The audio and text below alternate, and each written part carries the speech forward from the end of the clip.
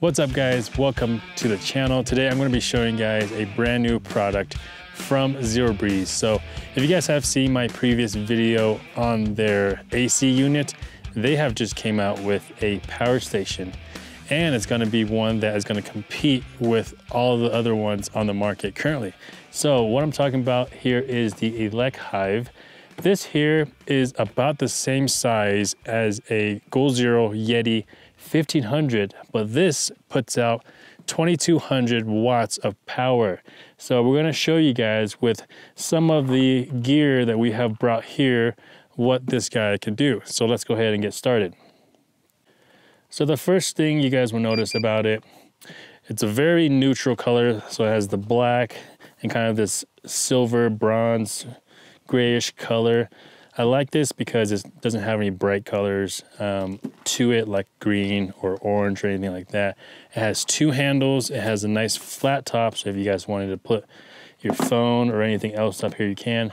And it has a bunch of ports. There's 4 AC ports, and there are standard solar panel ports, type C ports, and standard USB ports as well. So we're not going to make this typical power station video that you guys are probably used to. We're not going to talk about numbers and stuff like that. We're going to show you guys some power tools and what this thing can power up. So first we have the Starlink. So the Starlink is great for any time you guys are out in the middle of nowhere and you guys want to have internet. So we have that. We also have a saw. This is just a standard hand saw for cutting 2x4. Obviously, we're not going to be cutting any 2x4 out here, but I have this. I didn't have an electric change saw, so I could bring. So we got the saw plugged in, and as you guys can see, it works pretty well. So as you guys saw there, this saw is pulling anywhere between 600 to 800 watts of power at a time, and this thing can handle it without any troubles. Next up, we have a charger for a drill. There are chainsaws that run off a battery pack like this. So a lot of people are carrying a portable electric chainsaw. So obviously you can charge that as well.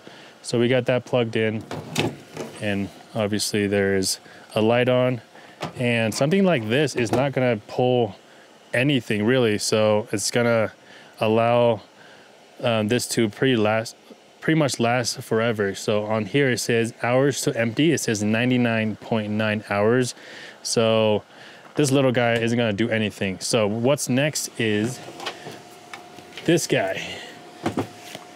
I'm sure you guys have seen this before. This is a very old school heater that a lot of people used to use in their homes, and this pulls an insane amount of watts. So we're going to plug this in, turn it all the way up to max, and see what it pulls out. So it's beeping at me because it's not on flat surface. There we go. So we're going to turn it all the way up to max, and then we'll see it creep up here, 700. So about 700, almost 800 watts. So it's pulling almost the same as the electric saw. And I wonder if we can use these two together. It does pull together about 1600 watts, and this thing can put out 2200. So essentially we can use these together. So let's try it out.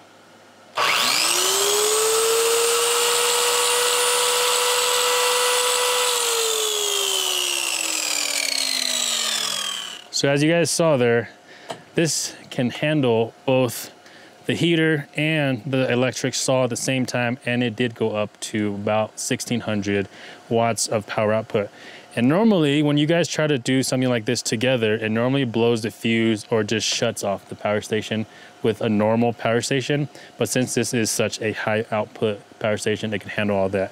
So the other cool thing about this is that, while we actually wait for this to heat up, is that you can run up to 4 of these solar panels just out, in the middle of nowhere, and they're super thin, so you can pretty much tuck them away anywhere you like.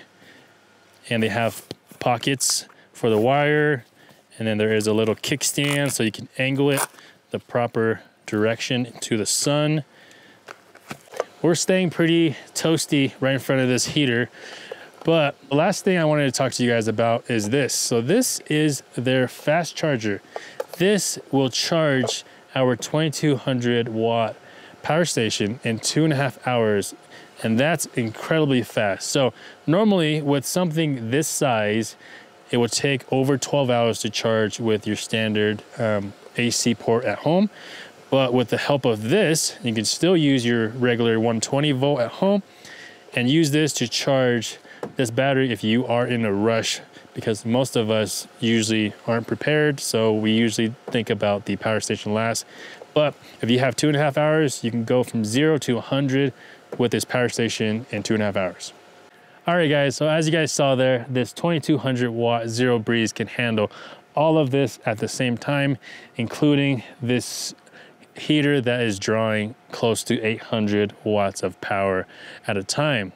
But that is going to be it for this video. If you guys are interested in something like this, we will have it down in the description. There might even be a promo code that you guys can use to purchase something like this down there as well. So be sure to check that out. But if you guys are not subscribed to the channel already, be sure to do so, and we'll see you guys next time. Peace.